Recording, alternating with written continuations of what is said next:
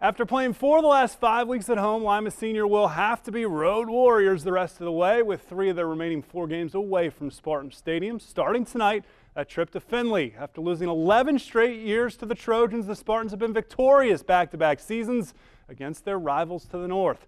They both enter tonight's meeting with 5-1 records. Big one here. The Findlay students pumped for the homecoming game. Could be League Tinsel Fans of the Week next week. Lima Senior not wasting any time. First play of the game, Darius Gordon finds Rico Stafford. 80-yard touchdown for the trackster and basketball player and football player.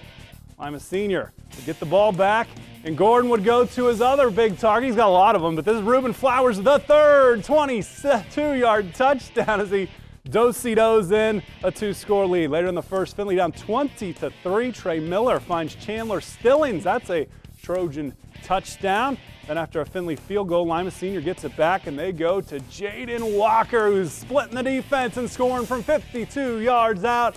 Close one down the stretch, but Lima Senior victorious 41-34. As for the track, usual